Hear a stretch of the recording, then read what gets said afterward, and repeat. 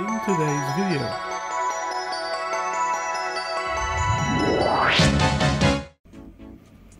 Hi guys, welcome to today's video. First of all, I'm sorry for yesterday's missing out on the upload, but it's life, and I had a long day and ended up with a Chinese class, and it was I was really tired and got home late, so fortunately couldn't do it.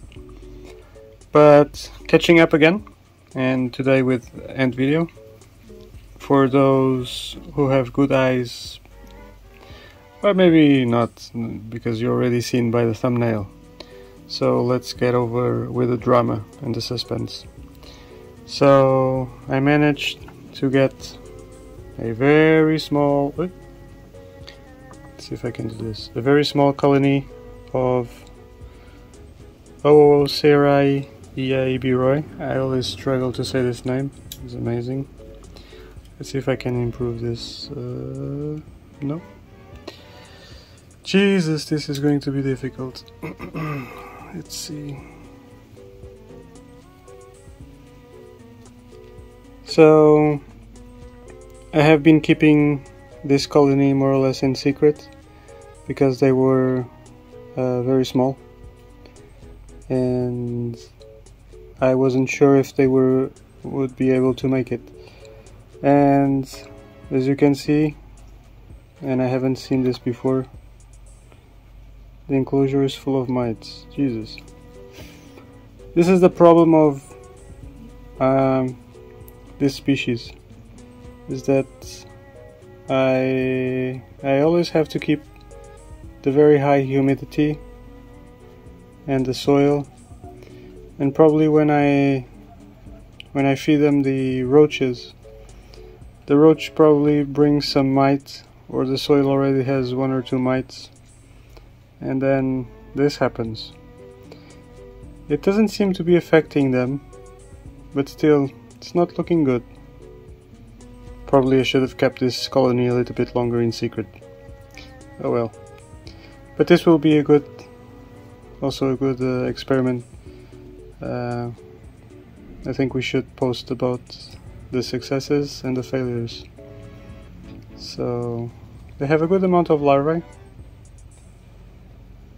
for the colony size that it is, and yeah, now I was going to feed them. As usual, a crushed roach. This hole is the entrance to their nest, and once I cover the enclosure again, they will start feeding on the roach and decomposing it slowly but surely.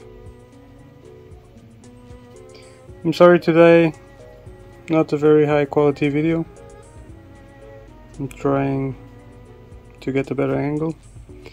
So the dark, I think you can see on the screen some lighter colorations on the workers and the darker one, and of course the lighter ones would probably be the new generation. You would be amazed how fast the newly caught colonies from the wild can start laying eggs, and within 3 or 4 days, if the conditions are right, they would start laying. And they have this huge capacity to the workers have a very big longevity for the size of the ants that they are. And many people that contact me because of the other videos or my care guide on the blog, they ask me how long can they stay, and because without brood they might fear that the colony will soon perish, but it's not the case.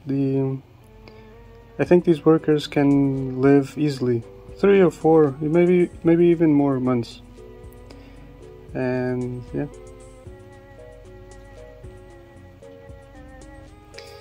now the question will be, for the next update, how much will they grow, and what will I do about these mites?